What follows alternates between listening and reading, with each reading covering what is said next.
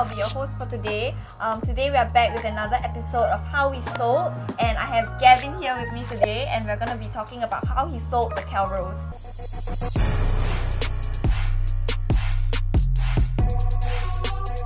How we sold.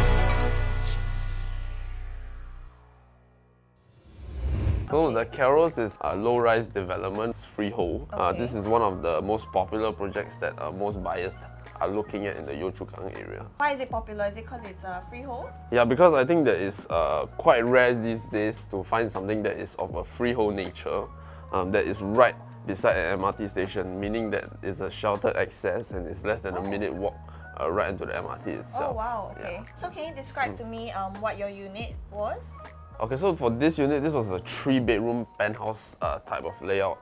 So this one, for this project, it TOP'd back in 2008. I think the project age-wise, there wasn't any site plan with the color code available, so we couldn't really tell the floor plans and the different layouts within the project. So our research team really had to do quite a bit of an in-depth analysis to go through what are the type of 3-bedroom penthouses that we have over there at Calrose. Right, is it because it's an older development, so there wasn't much on the internet about it? Yes, it's because it's a bit of an older development. Right at the Yio Chu Kang area, right beside the Lentor region, most of the projects there are a bit of the older type of development. And for this 3-bedroom penthouse at TOP in 2008, it's actually still one of the newest ones over there. Right on the lower level, you will have 2 bedrooms and 2 bathrooms.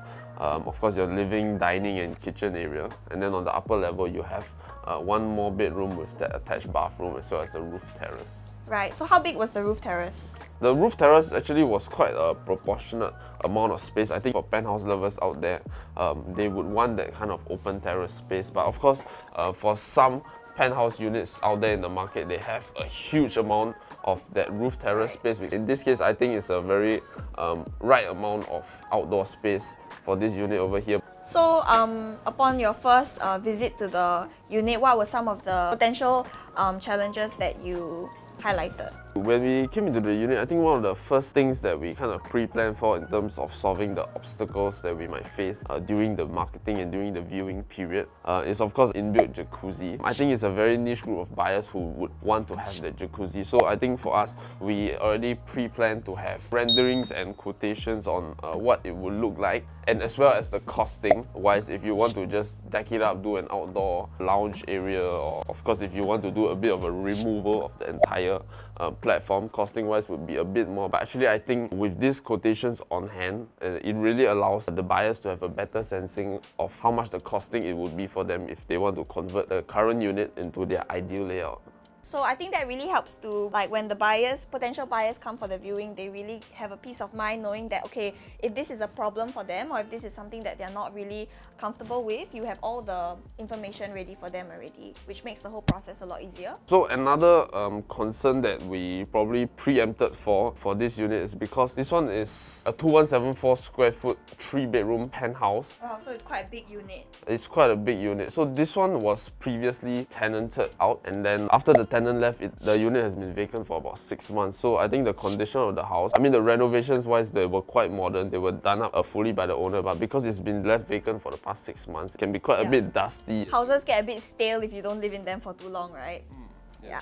So we kind of pre-planned to definitely to have the home staged up, and as well we also brought in a professional cleaner to get the whole place cleaned up, so when buyers come in, they can feel that the house is still in a very clean state, as opposed to if they were to walk into a dusty house, it creates a very negative type of emotional. So for the staging wise, it also helps buyers to visualize the space, especially for penthouses over here. You need to have something to place onto the roof terrace instead of a blank canvas over there. Buyers can't really visualize what they can do with that space, but if you have sort of outdoor sets and furnitures right on that open space, I think it really helps that to make them feel that this space out here is a very usable type of space. So Gavin, I heard that this unit itself, the price quantum was a little steep for projects in the area. Could you share with us a bit on how you overcame that? Actually, in general, the whole project here at the Calrose commands quite a premium compared to the surrounding projects in that area, that whole Lentor region. Reason being that it's of course freehold in nature, and most of the projects over there, they are the type of 99-year leasehold, and most of them already have eaten off about 20 years of their lease. So being a freehold closest to the MRT station, it can command that type of premium in that region. And I guess because of the fact that this unit is a bigger unit as well, so of course overall the quantum would go higher as well. Yes. So for the entire Lentor region right along Yio Chu Kang Road, there's a lot of master plan developments going on. Prominently is the Lentor MRT station that will be completed very soon. And that's on the brown line, right? Thomson East Coast line? Yes, that's along the Thomson East Coast line.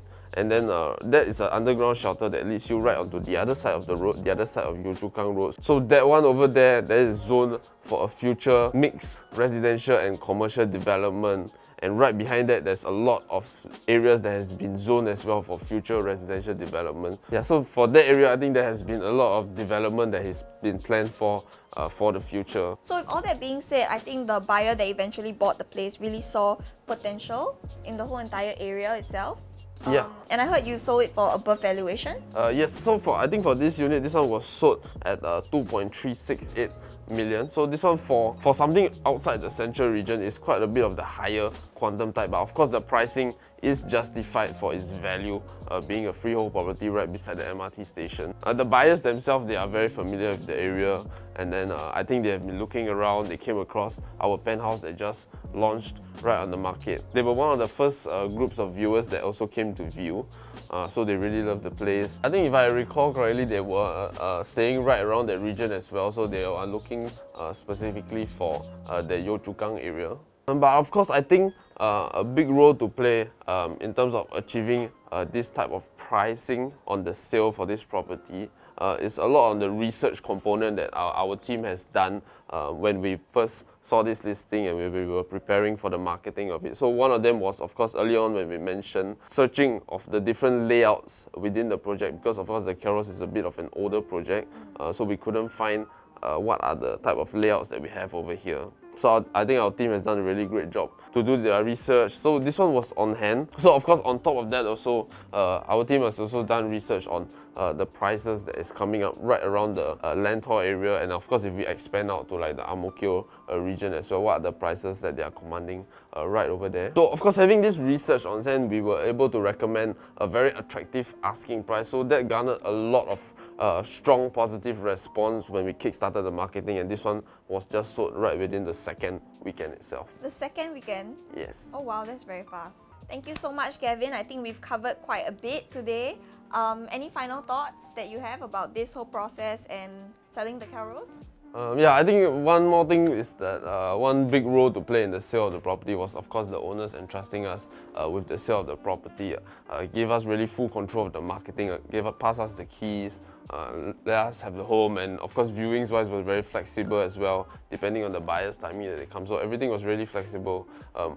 We could do all the staging, all the cleaning, and then of course this one got sold really quickly. And of course it also came on board with our recommended pricing strategy to move forward for the sale of this property. Great, thank you so much, Gavin, for sharing with us the experience selling the Calrose. We've come to the end of this How We Sold series. Thank you so much for watching, and we will see you guys next time.